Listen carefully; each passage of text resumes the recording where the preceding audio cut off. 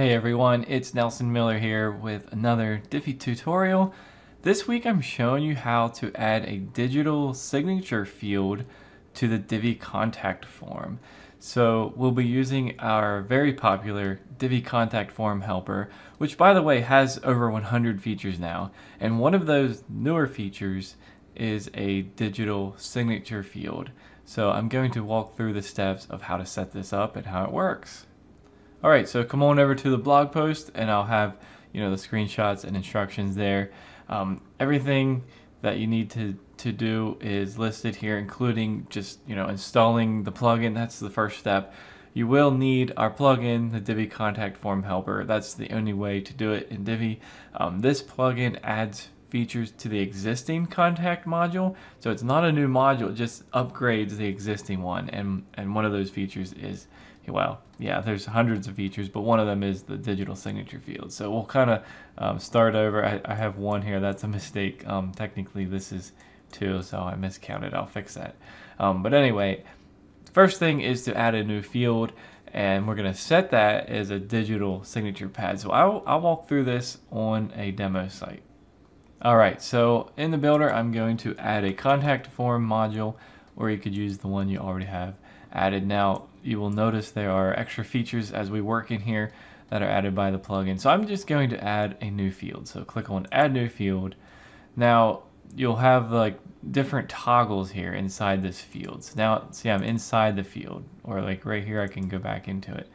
I'm going to give it a label, and I'm just going to call it a signature. That way it helps me know, well, the label is different from the ID. In fact, I will make it the same for the ID just to keep that organized. All right, so scroll down, and then there's field options right here. Well, under field options, the type is input field. That's just default. We're not able to add extra options here, so instead we add them other ways. So right here, use as signature pad.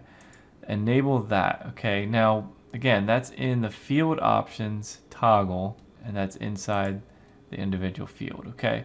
So that's the first thing that you will need to do. Now we do have a description option here. You could use this. You could use this to say like, whatever, if we want to like give some instructions. Okay, that's all I'm doing here. In fact, let me jump back to the tutorial. So that's step number 2, just add optional label and description text. You can do that with our plugin. So our plugin adds those options for the front end, a label for the fields, a description for the fields, things like that. Now, we can go ahead and exit the builder after that, and it should look something like this. Let's take a look. Alright, so here we are on the front end, and you can see it just says, please use the signature pad. That's the description I added. So I could, I could write my name right here, okay? Now let's say I do that, and let's say I send this in.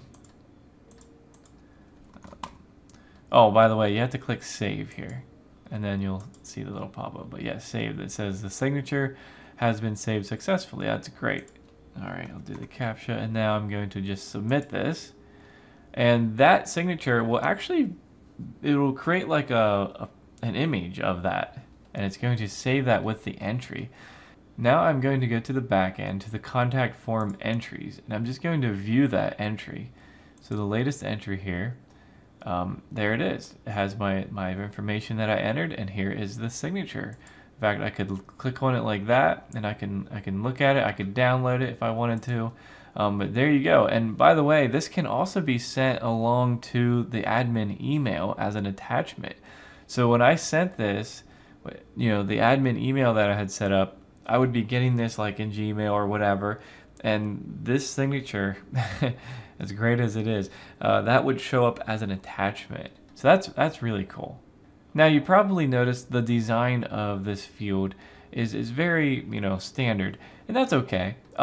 But if you want to, do anything to this field, right, this area here, change the background, add a border or shadow, like those kind of things, or the text that showed up after I submitted it, it was down here at the bottom of it, or the save button or the clear button, you can do that with the design settings.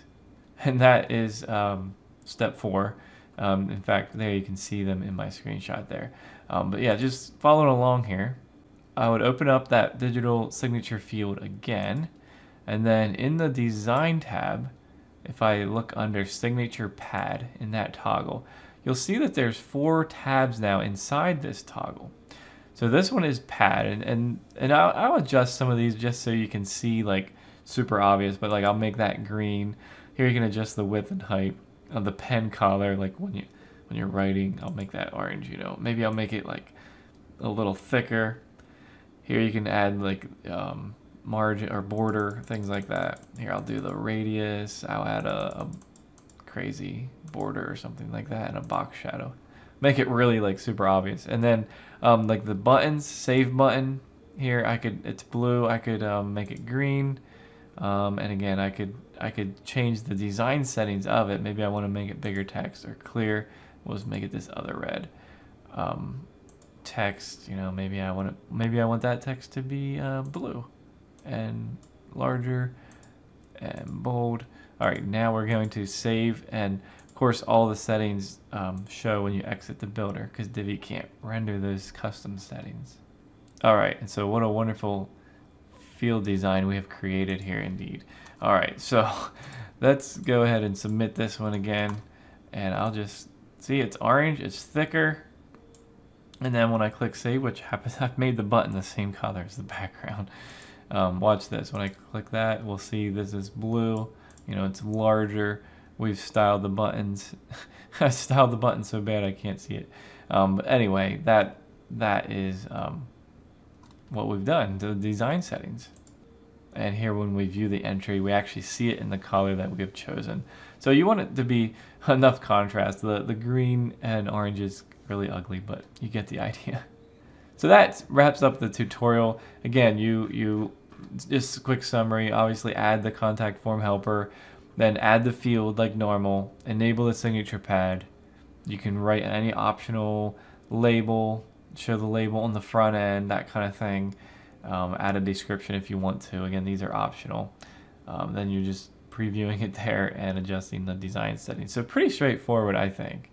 And like I said, we did pass 100 main features in this plugin, which is really crazy. It's become quite a powerhouse.